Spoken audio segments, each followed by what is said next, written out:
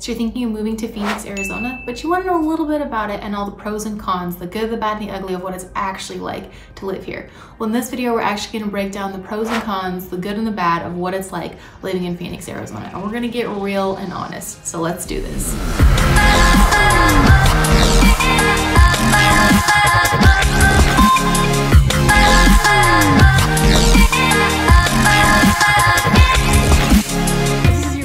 The channel and you want to know everything there is to know about living in Phoenix, Arizona, the good, the bad, and the ugly, then go ahead and subscribe and tap that bell for notifications so you can be the first to know about what is happening in the Phoenix market.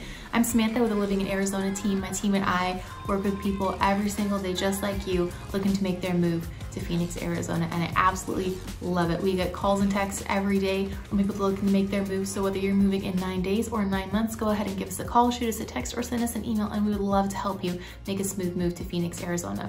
So like I said, in this video, we're gonna go through and talk about all the pros and cons, and there are a lot, both good and bad, things to know about living in Phoenix, Arizona.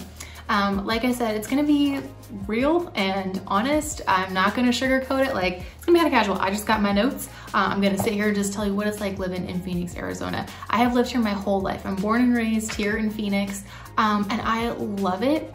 And there are some things that really suck about living in Phoenix, Arizona. So we're gonna dive in and just get right to it. It's crazy to think that Phoenix has grown so much. In 1950, there were just 105,000 people here, and now we're over 1.6 million here in the Phoenix area. So it has grown a lot. And with that come a lot of pros and cons. But one of the first pros of Phoenix, Arizona, you probably hear about this a lot, is the outdoor living. There is so much to do here, and it is gorgeous. The hiking, the biking, we've got lakes, we've got rivers, not a lot, there's not a ton, but we have Lake Pleasant, we've got the Salt River that goes through Tempe, there's dog parks, there's golf, there's, you know, family-friendly playgrounds and everything. So there is so much to do outside here. A lot of people here are very active and enjoy that outside lifestyle. So if being outside, being in the outdoors, enjoying the sunshine is something that you like, that could be a great place here for you in Phoenix, Arizona. Second pro about living in Phoenix, Arizona is the job market. There are tons of Fortune 500 companies that have moved here. There are software companies, development companies, tech, service industry. Did I already say software? Probably, but if not, software, because it's a lot. It's really growing a lot. But there are so many job opportunities here in Phoenix, Arizona, and it is just continuing to boom. Fortune 500 companies are starting here. There's tons of building, not only just in the kind of Tempe, Phoenix areas, but also North Phoenix. There's a lot of land that hasn't been developed, and there are tons of businesses going into there. Tons of new warehouses, more Amazon warehouses are being built here. There's a huge software chip factory that's actually going in right now, just kind of across from where I'm at over in North Phoenix, and there's gonna be tons of jobs coming in along with that. So the job market here is booming. No matter what industry you're in and kind of what your specialty is, there's a lot of opportunities right here. Another pro of living in Phoenix, Arizona is the traffic. It is nothing like other parts of the country. So if you've got Chicago, New York, parts of California where you're just gridlocked, or even Seattle, I've been places like there where you're kind of either landlocked by the mountains or, you know, waterlocked by the ocean, rivers, lakes, so you can't really expand, and the traffic is horrible, and the cities just weren't built for that. The nice thing about Phoenix is it was built for that. It really didn't start growing and developing a lot until the 70s and 80s. They knew it was gonna grow, and we weren't really landlocked by too many mountains, obviously no ocean or anything like that, so they can really expand. And so when the roads were being developed, when it was starting to grow and expand, we already had a lot of technology and projections for what the growth was gonna be like. So traffic really isn't that bad. During rush hour on some of the highways, you might see a little bit of stop and go, but the rest of the time, it's really not that bad. The highways are 4 or 5 lanes. They're really big. They're on a loop system. So we've got several interstates, several loops that can get you from anywhere in town to the other side of town in 30, 45 minutes, absolute max. We also don't have any tollways. That was something that really surprised me when I visited other parts of the country. I was like, why do you have to pay to like keep going on this road? But like toll bridges, tollways, toll roads, I don't know if those are the right terms, but we don't have those in Phoenix or in Arizona at all. You can just keep driving on whatever road you want for free until the road ends, pretty much. There's also autonomous lights. So in parts of the city, during the mornings when all the traffic is going one way to try to get to work and stuff like that. The lights favor that direction of traffic. There's also lanes where it will change direction based on the time of day. So when everyone's heading down to downtown to work in the morning, all the lights favor that direction, the lanes flow that way. And when people are coming back in the evenings, the lanes reverse, the lights favor that way. So the way that Phoenix was set up, well, the technology that they had, just because it is so recently developed, the traffic really is not that bad to deal with, which is really nice. Another pro of Phoenix is there's actually a lot of water here. I know that sounds weird because we're in the desert, but it's really common for people here to have pools in their backyard and in their homes, or if not just in their backyard, then a community pool. There's also, like I said, there's Lake Pleasant. There's a few other lakes here. There's a lot of man-made lakes over in the Gilbert and Chandler area. So if you actually want to like live on a little man-made lake, you can with boats and paddle boards and stuff like that. We've got the Salt River. You could do salt river tubing. You can do paddle boarding and all that stuff. And there are a lot of kind of rivers and streams when you go a little bit north of Phoenix as well. So if kind of having that ability to go out and go swimming, have a pool and stuff like that is something that you'd like, that is super common here and readily available in all parts of the valley, which is great. Another huge pro to living in Phoenix, Arizona is the weather. And there's a caveat with this. The weather in the spring, fall, and winter here is great. Summers, we're gonna get to that later in the cons section, but the spring, fall, and winters here are absolutely gorgeous. It doesn't snow. You can go, if you want snow, you can go a couple hours north of Phoenix, but it doesn't snow. You're gonna have beautiful sunshine. It only rains 25 days out of the year, max. And so most of the time it's sunny, it's beautiful, blue skies, breezy. So the weather kind of in that fall, spring, and winter is gonna be absolutely gorgeous. Now we don't have the full 4 seasons. If you want like a beautiful fall where all the leaves turn orange and you want some snow and stuff like that, that's not really the weather that it is here. But if you enjoy sunshine, kind of weathers between the 60s to 80s in the fall, spring, and winter, then this is definitely gonna be the place for you. That's it, kind of ties in with all those outside activities. Is the majority of the year the weather is so beautiful. People can go outside and be active and have a lot of things to do. Another huge perk about Phoenix, which is kind of due to all the growth that we've had kind of in the past few decades, is there's so much to do here. We've got the Waste Management Open, which is this big golf competition. Like people come from all over the country and sometimes out of the country here to witness that. There's the Barrett-Jackson Car Show, where there's just like thousands of dollars worth of like these amazing, incredible cars that come here. There's the Arabian Horse Show. We have festivals, concerts, First Fridays in downtown, all around the art districts and stuff. In each part of town, there's something to do every single day. They have like the food truck festivals, they've got tequila festivals. Now, there's always something to do, no matter where you're at, no matter what day of the week it is. There's so much going on, which is a really cool part of kind of now that Phoenix has grown so much and is thriving, you'll never be bored. Another great pro of living in Phoenix is that the city is really convenient. And what I mean by that is you are always close to kind of whatever you need for your daily life. Even though it is spread out a lot since it has grown so much, it's really developed and it's become really convenient. The way that the roads are laid out, you can get where you need to go really quickly, whether it's on surface streets or the highways. You're never more than 10 minutes away from a gas station, a grocery store, shopping, restaurants, and so you never really have to go far to get whatever it is you need, which I don't know about you, but me being kind of lazy sometimes, convenience is really nice. Another huge pro of Phoenix is just the quality of life. And what I mean by that is this city is it feels very different from Chicago or New York. You know, it's not a ton of skyscrapers. We're a little more spread out. It doesn't feel so crowded and claustrophobic. It's a little bit more laid back. There is, like I said, a lot of sunshine, so you're getting your vitamin D, like you just are feeling good. People here, for the most part, are really friendly, really neighborly and welcoming. There's not a huge amount of traffic for the most part, so there's not this like road rage and everything going on.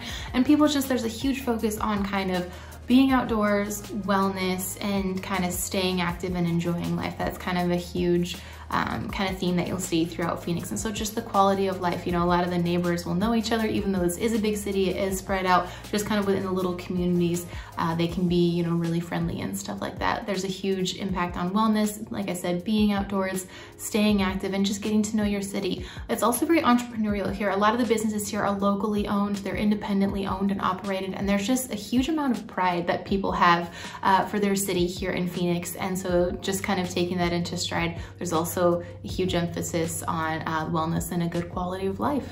Another great part about living in Phoenix is the cost of living. That is definitely a pro. Again, another caveat, compared to other parts of the country. So cost of living, like compared to Chicago or Washington State or like California, New York, places like that. The housing here, even though it is becoming more competitive and prices are starting to go up, you know, it is a little more expensive to live here. Your housing isn't going to be your entire budget and stuff, so there's a lot of money left to spend in other areas. Our taxes are some of the lowest in the country, both with our property tax. The property tax is lower than the national average, which is great. So the average in the rest of the country, it's lower here in Arizona, but also the income tax is one of the lowest. Plus it's very business friendly. So like I said, a lot of businesses that are here, whether it's like the big Fortune 500 companies or a lot of locally smaller, independently owned businesses, Arizona is very business tax friendly. So it's a great place for that here too. Another benefit of living in Phoenix, Arizona is the healthcare. You know, Banner Health is really prevalent here, but also we have some of the best healthcare facilities in the country. We have Mayo Clinic, we have Ironwood Cancer Centers, and we have Phoenix Children's Hospitals. Those are three of the most prominent healthcare facilities in the country. People come from all over to get healthcare here. So being here locally, you have a lot easier access to that healthcare, which is really incredible. And like I said, there's just a huge emphasis on wellness here. There's a lot of different medical practices, a lot of wellness spas, day spas, fitness centers are all over. Like there's a gym on every single corner here, plus lots of places where you actually can get outside, hiking, biking, walking, just to get active, and kind of that emphasis on taking care of yourself, wellness, and enjoying life. So healthcare is definitely a huge plus here of living in Phoenix. Okay, now it's time for the part that I know you're actually secretly here for, is the cons. And like I said, I'm not gonna sugarcoat it. I've lived here my whole life, and yes, I love Phoenix. I love this city, but there are some parts about living here that really suck. And so I'm gonna be like straightforward and honest with you, because I think you should really know before you make the move here. Number one, the weather. Like I said, spring, summer, and winter, it's awesome. Summers, they are rough. It is so stinking hot in the summer. Like June to September is brutal. It's gonna be like easily triple digits, like 115. That is kind of the norm to see in those 4 months of the year. And it is hot. You'll hear people say it's a dry heat. I call BS. It's still 115. Like 115 is 115. Even if there's not a ton of humidity, it's still freaking hot. And so that is kind of brutal. You typically don't want to go outside. Even though I've lived here my whole life, I still have not adjusted to 115-degree heat. So for the most part in the summers, you stay inside, you go swimming, you know, stay within the air conditioning, don't go outside too much. They kind of talk about like, well, they joke about like you can cook an egg on the sidewalk or you could bake cookies on the car. That's not a joke. I did that as a kid. It works. You can easily bake stuff on the sidewalk here. It gets so hot. So that's something to be mindful of. If you have somewhere to get out of the heat in the summer, even better. You don't have to deal with it. But if you are gonna be here for the summers, just be aware to stay inside and keep your AC on. Another con of living here is the bad drivers. One good thing about Phoenix is the traffic isn't horrible. It's not gonna be like gridlocked, bumper to bumper. Phoenix, since it's kind of newer, was really built to expand and grow. And so the highways are like 4 or 5 lanes, which is really great. They're easy to navigate. The city's on a grid and they're continuing to kind of expand and add on to the freeways and highways and everything like that. So getting around really is pretty easy in Phoenix. But the bad part is the drivers. You'll probably hear that Arizonans are some of the worst drivers in the country. That is true. We're not great drivers. Since there isn't a lot of traffic, especially on the highways, like the speed limit is kind of taken as more of a suggestion. Like people will blow down the freeway. So just watch out, because speeding is a problem here. There isn't a ton of road rage, but people also don't really use their blinkers. So people are speeding, they're not using their blinkers. They're kind of going all over the place. So just be careful, because Arizona drivers can be a little crazy. So when you are here, especially when people come from out of town in the winters, they're called snowbirds and stuff because they come to get away from the snow. I think that's why they're called that. But there's always a ton of snowbirds here in the winter, and that's when a lot of accidents happen because they're just not used to how Arizonans drive. We're not used to how everybody else drives, and it just kind of becomes a bit of a mess. So just be aware of that. If you're gonna move here and you're used to a different type of driver, be alert and be a bit of a defensive driver and you'll be okay. Another con is the look of some of the neighborhoods here. As you'll probably see, there's a lot of desert landscape and there's a lot of rocks and dirt and cactus, and the homes and neighborhoods can be very cookie cutter. A lot of the neighborhoods kind of in this area from the like early 90s all the way through the mid 2000s, they look really similar, like very basic cookie cutter homes. You're gonna see a lot of stucco, which is very common in Arizona, and a lot of tile roofs, just because stucco and tile hold up really well to the heat that you have to deal with here. But a lot of the homes, like I said, there's desert landscaping, they're kind of cookie cutter. So if you're looking for something really unique, really out there, or just something that it doesn't look so desert, there's different places where you can find homes like that in Chandler and in Gilbert or Tempe and something like that. But just be aware, the majority of the homes here in Phoenix are gonna kind of have that desert look and feel. So if that's not something you're into, if that's not something you enjoy looking at, Phoenix might not be the right spot for you. Another thing that really sucks in Phoenix is our public transportation. It is really lacking. It is not good public transportation. So we've got the light rail, and that runs through part of downtown Phoenix, kind of goes into a bit of central Phoenix, and then also through Tempe. That's pretty much it. We have the bus system, but it's not very efficient. It will take you 2 hours, you know, to go not that far. And so public transportation is just, it is way behind where it needs to be. So if you're moving here, unless you're planning on staying just in downtown Phoenix, just Old Town Scottsdale, or just kind of downtown Tempe, those 3 parts of town are pretty walkable. But if you're planning on living or working or ever going outside of those areas, you probably are gonna wanna own a car. Phoenix, like I said, is really spread out. It's really big. There is a lot to it. Even though we do have a ton of Uber and Lyft, those are readily available anywhere you want in the city, and it's not too expensive. But if you are planning on kind of ever going anywhere outside of a 1 to 2 mile radius, which you probably will have to, you're probably gonna wanna own a car. Most people here in Phoenix and in the surrounding areas own a car, just because their public transportation has a lot of work left to do. Another drawback of Phoenix, Arizona can be the critters. So, I mean, there's gonna be like weird critters in every different part of the country. Here, it's gonna be scorpions and snakes are kind of the ones that most people freak out about. Now, it's mostly kind of in the mountains and in the desert area, plus there's a lot of new building going on. So as we start to expand, they're starting to go to the kind of the corners of the different parts of the cities that haven't been developed, and they're kind of developing all that new land. So yep, that's gonna bring out some critters and stuff like that. But scorpions or the snakes are the ones that most people wanna watch out for, unless you're kind of living way out in North Scottsdale or kind of out in those desert areas where there's not a lot around you.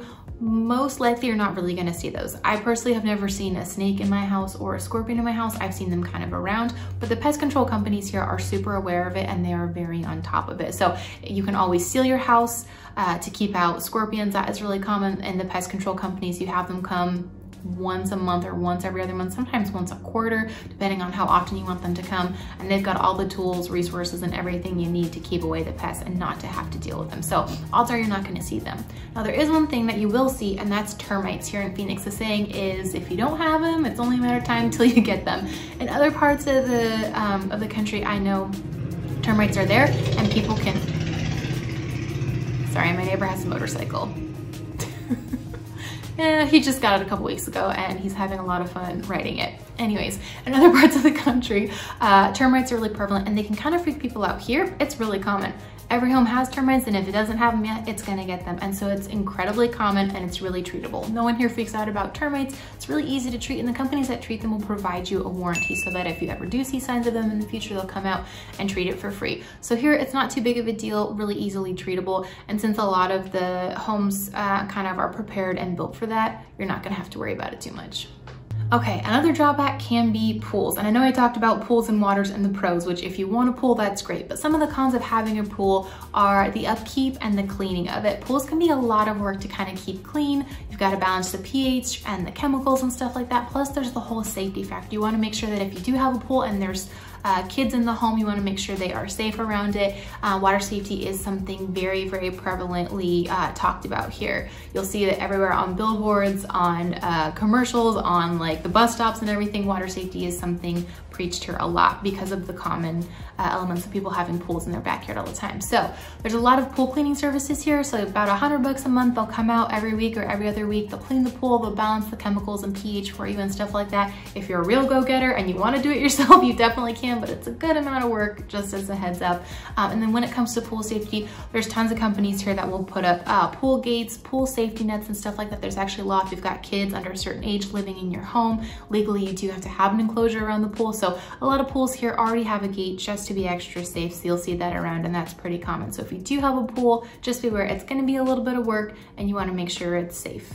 Another downside of Phoenix is our public school system. I'm not gonna lie, it's not the best. It's actually one of the lowest rated for all of the major metro areas throughout the country. So our public school system is not great, but because of that, we have a lot of charter and private schools. And the charter and private schools throughout the valley are A-rated. They are very, very good. So if you are wanting your kids to be in a good school, if that's something that is important to you, probably charter or private school is the way to go. Now, charter gets funding from the state, but also donations. And so charter schools are still free of cost to the students who are going to them. So if you want a affordable option, but a really good education, probably charter school is going to be the way to go, or one of the public schools. We also do have a lot of colleges and universities throughout the state, and those are actually, those are rated really well.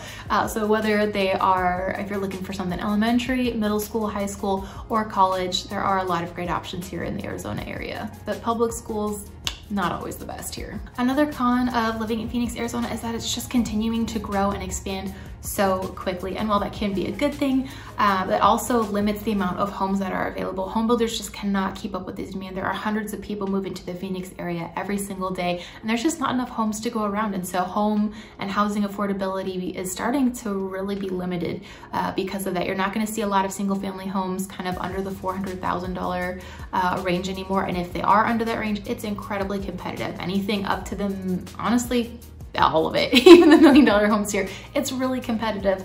The market is hard to get into, it's hard to find a place, and as soon as something goes on the market, it goes off very, very quickly. So if you are thinking of moving to the Phoenix, Arizona area, make sure you're working with an awesome agent, you have a plan in place, and you're ready to go, and you have realistic expectations about what's going on in the market, what's happening, and how to make a smooth move here. If you have any questions, if I missed anything, definitely let me know in the comments. I'd love to know what your pros and cons are. If you've ever been to Phoenix, if you live in Phoenix, if you lived in Arizona, or if you live somewhere else. So whether you're looking to make a move in 9 days or 9 months, just reach out anytime and we'll be happy to help you make a smooth move here to Phoenix, Arizona. Until next time, I'll see you soon.